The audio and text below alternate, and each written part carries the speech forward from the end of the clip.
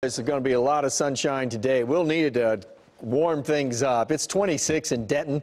McKinney, you're at 28. Terrell, you're at 28 degrees as well. Graham, 27. We're seeing upper 30s across most of the Metroplex locations. So there's some of the smaller towns and cities that are also in the 20s this morning. But the hour-by-hour forecast shows that by the time we get to the noon hour, everybody out of services, we're in the mid-60s. So right there, we're warmer than we were yesterday.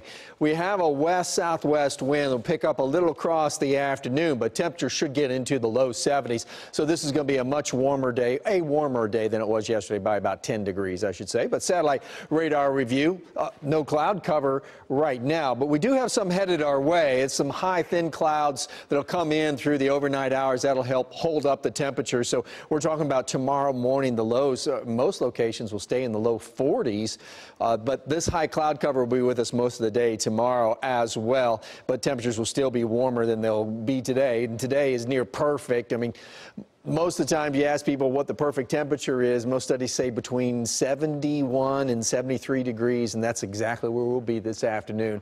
Now, because of the wind, we have a little fire danger. More on that in just a second. But like I said, we'll have some cloud cover around, not showing up here on the model, so temperatures start in the 40s and we end up into the mid-70s. Right up here, you see this other front. This front comes through during the night tomorrow night, Monday night. And then on Tuesday, it's going to be cooler. We'll be in the upper 50s for a high on Tuesday, so you probably need that jacket for the day on Tuesday, but we're warming right back up.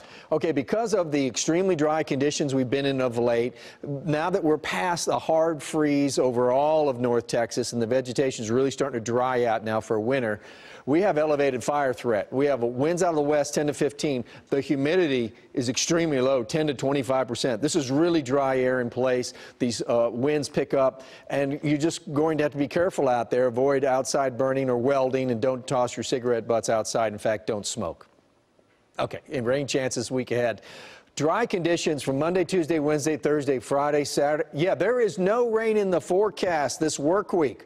Look what's been going on since we got into September.